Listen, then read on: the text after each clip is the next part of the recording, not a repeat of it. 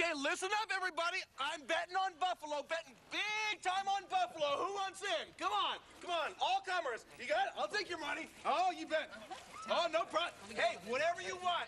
The stupidest guy in the world will not be seen tonight, so that we may bring you the following episode of Almost Live.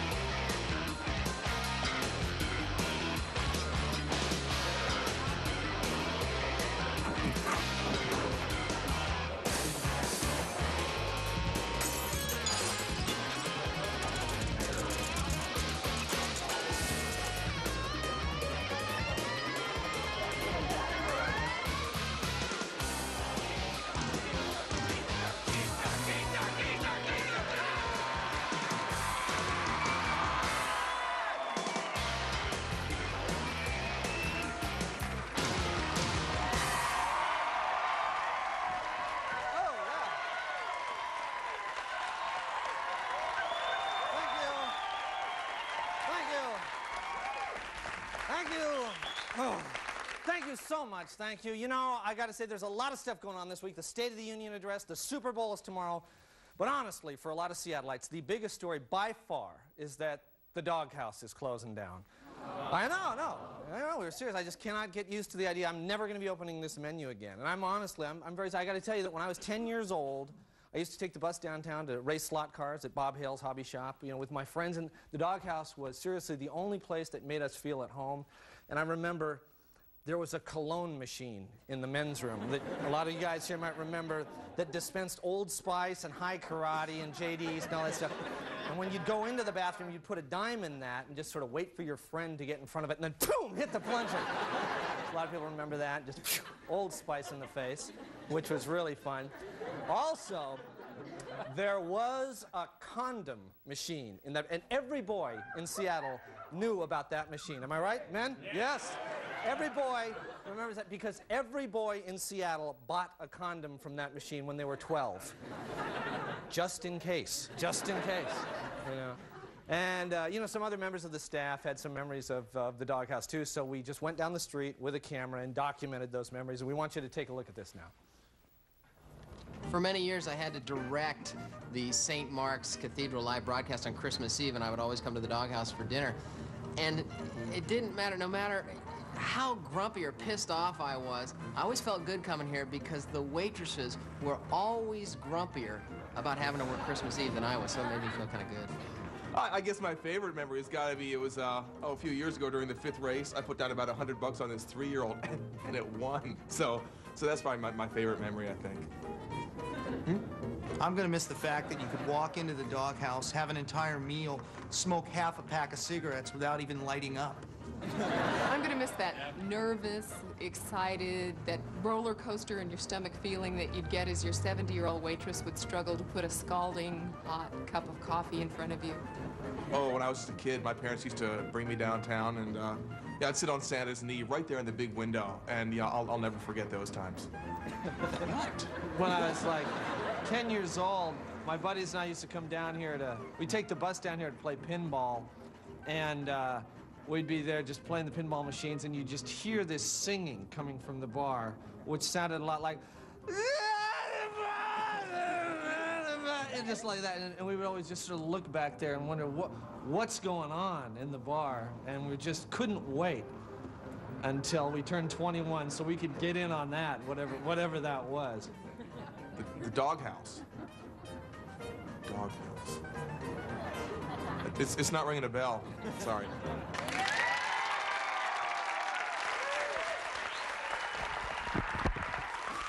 microphone. Anyway, of course, you know, a lot of other places in the greater Seattle area have their own traditions, and there's a new movie out that follows a couple of groups who really identify with their hometowns, and we have a special promo clip for you. Take a look right now. They were the Bellevue Squares. When you're a square all the way. From your first tall latte To your last tan booth day. They were the Factoria trash. We are the trash at Factoria. Our colors splash in Factoria. Throw up that stash in Factoria. we all get smashed in Factoria. But the East Side wasn't big enough for the both of them. Hey, Trash, this mall is our turf. Yeah? Yeah. Yeah? Yeah. Yeah? Yeah. Oh, yeah? Yeah. Yeah? It's East Side Story. It all began with a forbidden love. Yeah. Yeah? Yeah. Oh, yeah?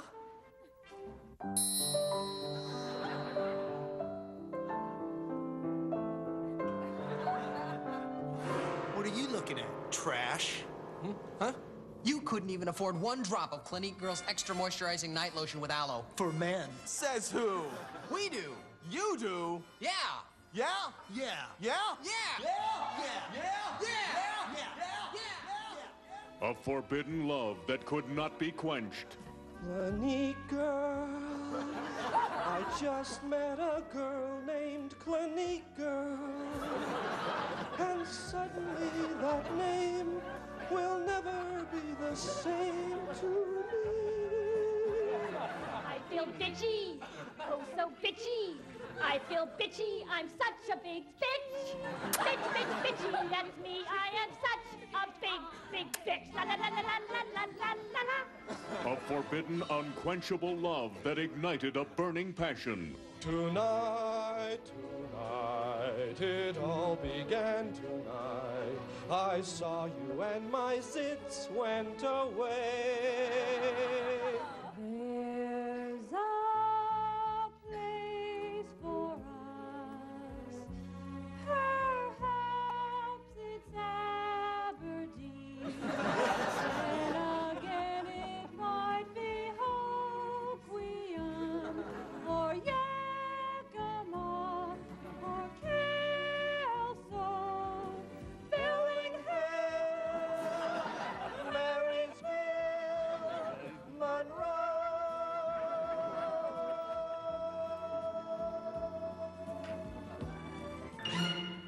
A forbidden, unquenchable love that ignited a burning passion that then led to a blaze of tragedy. Come on, Squares. It's time to take out the trash.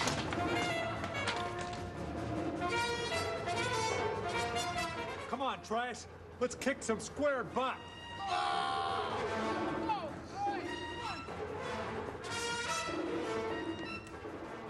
Your pants are so in style. Not.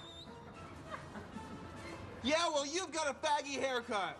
That's because he's gay. What are you, homophobic? No. All right, enough of the chit-chat. Let's rumble! He's got a beef stick. He's got a cell phone.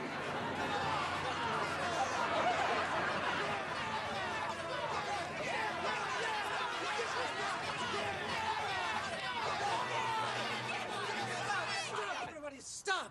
Listen to me. We don't have to fight anymore. We can live together in peace and shop at the same stores. Tony!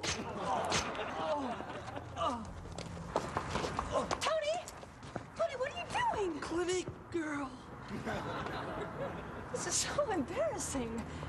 And you're wearing that tacky shirt. I told you not to wear this anymore. Look, Daddy is trying to get you into law school, but it's never going to happen if you keep wearing this shirt. Now, come on, get up. Come on. You're getting all dirty. It's going to ruin the seats in my Beamer, Tony. East Side Story. Life, love, and skincare from the other side of the bridge. God, this has been such a horrible day. All right, stay with us. We've got a great show, and we'll be right back.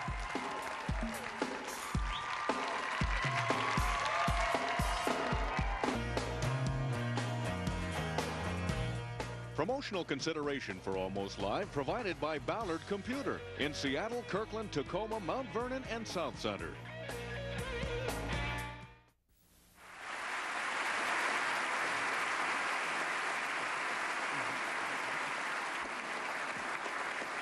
members of the 103rd Congress, my fellow Americans.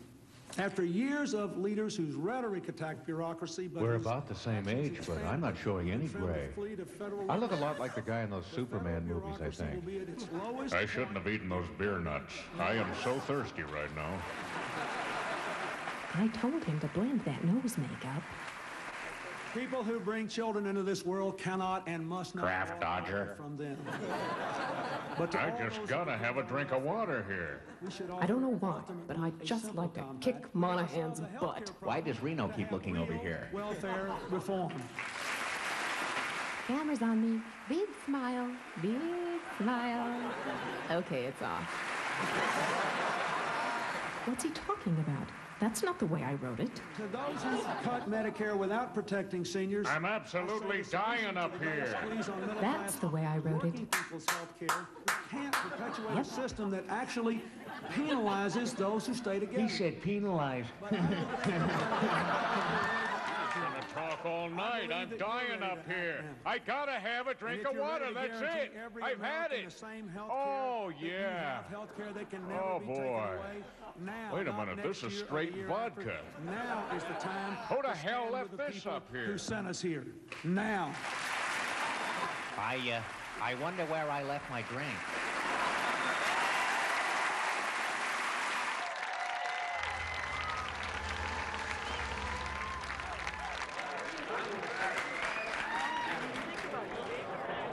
Okay, everybody, please take your seats. Can we all please take your seats now?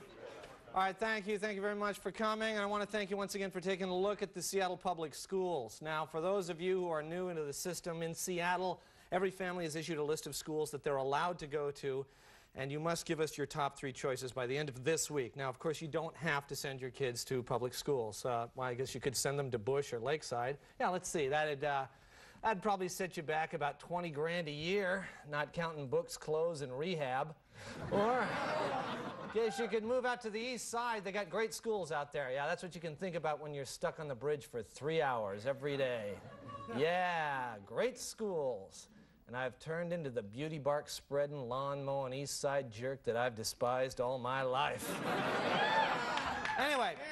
We want to help you find the right school. Now, this is why we've developed many specialty magnet schools. If you'll turn your attention over here, for example, this year new, we have the odd-smelling older teachers elementary, the all dodgeball school, very popular school, the smoking area school, also the school for big kids who develop physically before everyone else. And new this year, the magnet school for the study of magnets. All right, those are all available, and we have some principals here who are ready to meet with you today. We have Richard Haverhoven from whatever, our alternative school, and Don Bunt from Neil Armstrong High, our more traditional school. Gentlemen, if you could tell us a little bit about your schools, please. The alternative school is an adventure among friends. My kids don't call me Mr. Haverhoven, they call me Dick.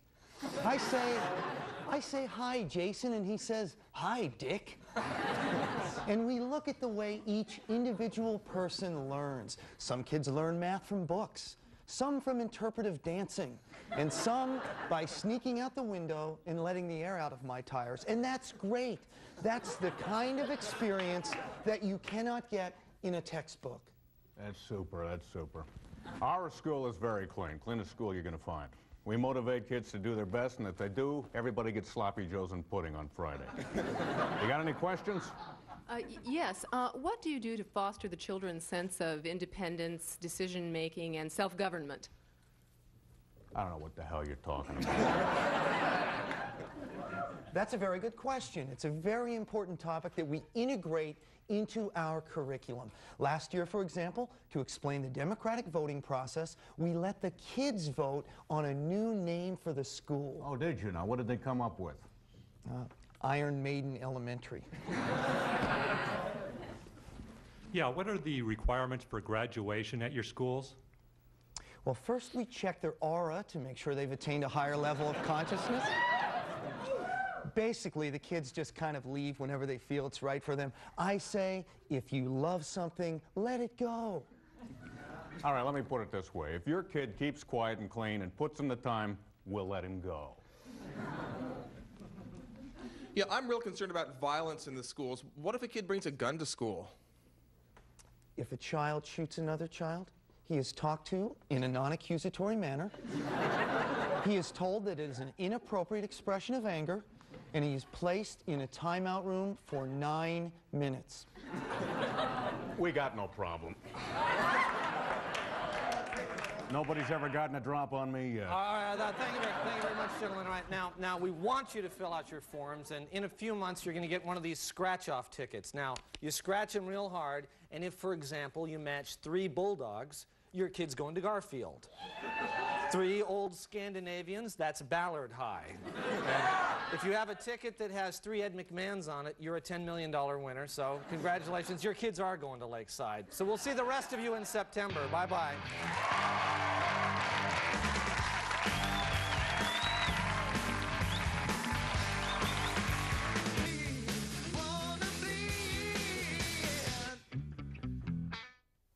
Short on time.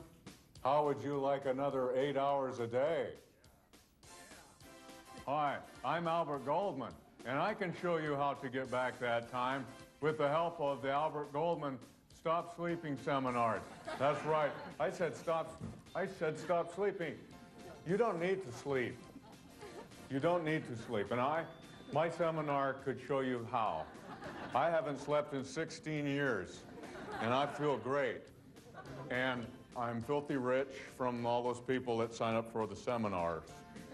People like this. Yeah, it's great. I'm a surgeon, and I've really been logging the hours in OR. And with all the extra time, I'm studying how to be a plastic surgeon. Before the Stop Sleeping seminar, I didn't have any time for sports. But now I do. Hey, I'm up and hit me. Give me the ball. Give me the ball. Come on. I have time for it all now. I'm a successful businesswoman and super mom. Hey, kids, watch out. It's almost dinner time. I've had time to explore my creative side since attending the Gilbert Alderman Slop Steeping Seminary. As a TV news reporter in a competitive business, I need every advantage I can get. Albert Goldman has given me the time I need to research those hard-hitting investigative interviews. Now, as a telemarketer, the Stop Sleeping seminar has nearly doubled my sales, but for some reason I can't stop crying. Hello? You want to buy something?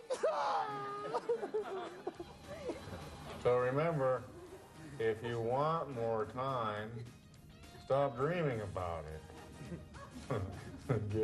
Get it? Stop dreaming about it. And sign up for the Albert Goldman Stop Sleeping Seminar. I'll see you, Seattle, at the SeaTac, Red Lion Inn, Thursday, February. Albert, Al. Huh? How would you like another 8 hours a day? Hi, I'm Albert Goldman, and I can show you.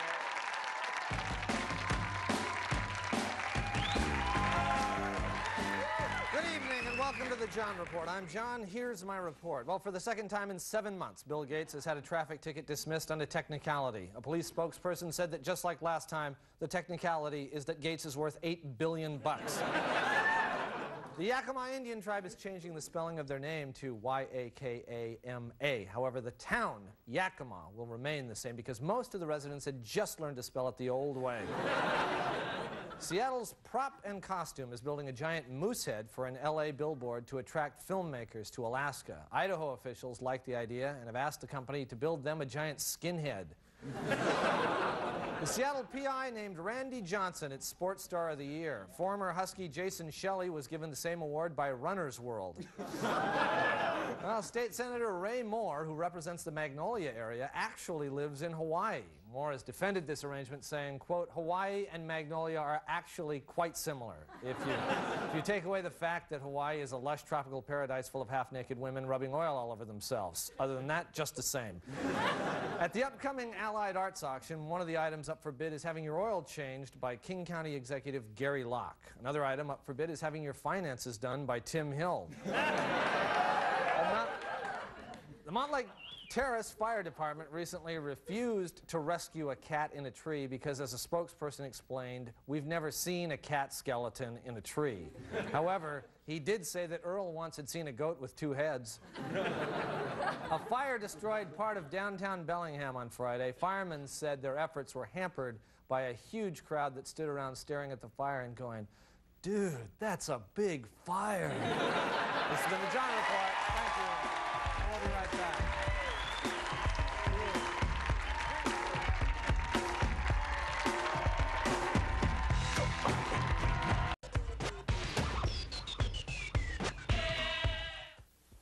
Now, here is Republican response to the State of the Union address.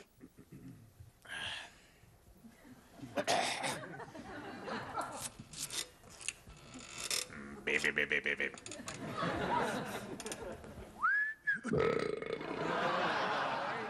You realize we're on, Senator? Sure, I just can't think of anything besides the beep, beep, beep, beep, beep, beep, beep thing. Yeah, well, that was good. You've done that a couple times, so you want to call it quits? I guess. This has been Republican response to the State of the Union address.